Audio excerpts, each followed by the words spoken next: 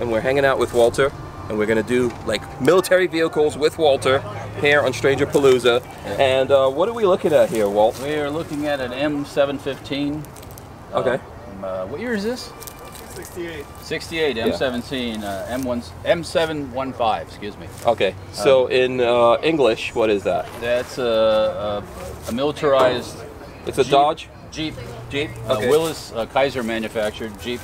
Basically, that model on the street was like called the Gladiator. Oh, the Gladiator. And then they did this military stuff to it. Yeah, because the Gladiator Jeep is coming back this year. Correct. Yes. Yes. So this is like the old school, what a Gladiator Jeep should be. Right. And our friend Sean, I think, has been working on this. Is it his brother? Sean's Both brother. of them? Yeah, they've been working on this. So that's why Sean's here.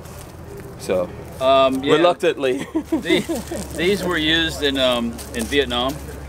And then into the early 70s, mid 70s, and by the 80s, these were being all phased out. And, okay. They had a Dodge that replaced these as like utility truck, and then the Chevy Cut V replaced the Dodge. So okay. So are these easy to get in military surplus nowadays, or very difficult to get, Sean?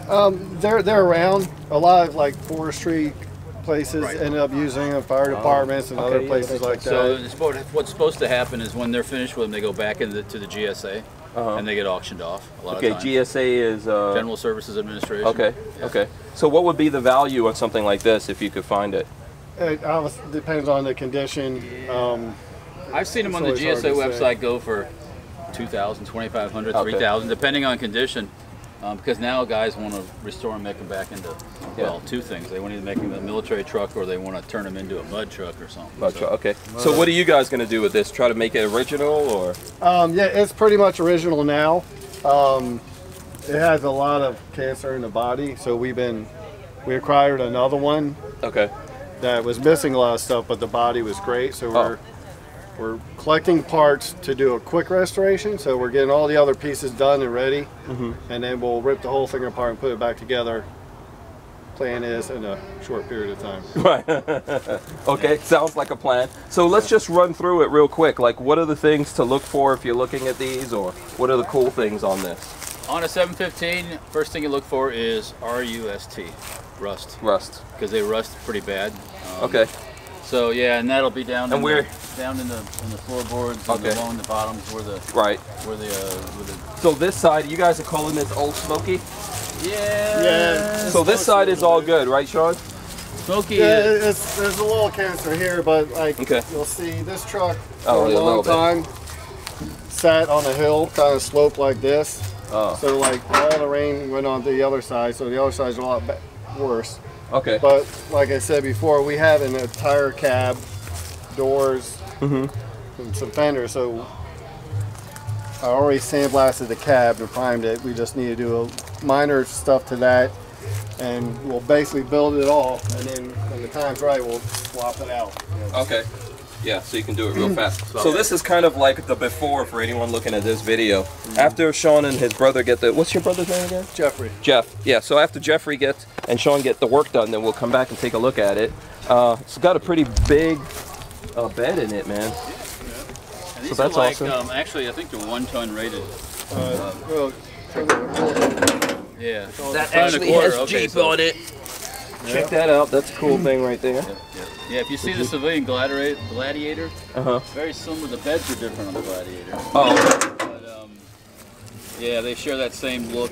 Is this longer? Well, this is like the average length. This is what the length is of it, right? It's an 8-foot bed. Yeah. Yeah. I mean, this design, this will take a comm box like that's on the back of that big truck. You can set that in the back of that. Okay. That's what they always trying to do. They try to make it so they can put a box like that. Oh, okay. Can you put up a frame and cover it? Yeah, they had turbo cover things. Yeah. Okay. Very cool. I don't know if Sean necessarily wants us to see that side because it's all messed up, but you could. Yeah. But you can just show like how, So yeah, tell us what's going on here in the control center. Yeah. Well, it's pretty straightforward. Yeah, definitely manual. Your typical military light switch and gauges and data plates. Yeah, they didn't have airbags back then. No. Yeah.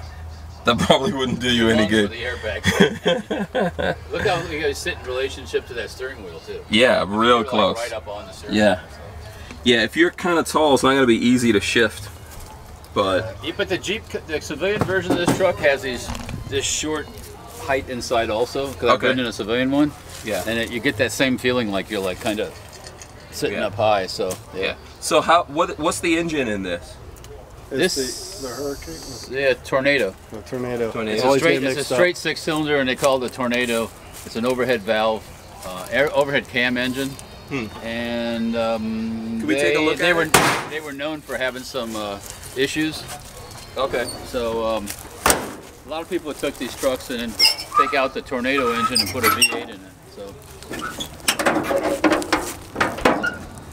Damn. Yeah. There you go. So straight 6, you said? Yep, straight 6. Yeah, 6-cylinder. Yep, carbureted.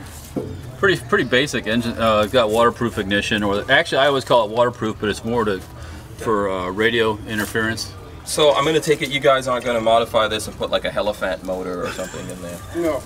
No. You Okay. got a whole nother engine, don't you? No, we do have another engine and But the same thing.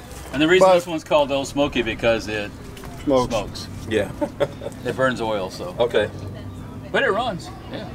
This thing was sitting. So I'll tell you, this was sitting in a friend's yard, Yeah, and he so wanted to give it away.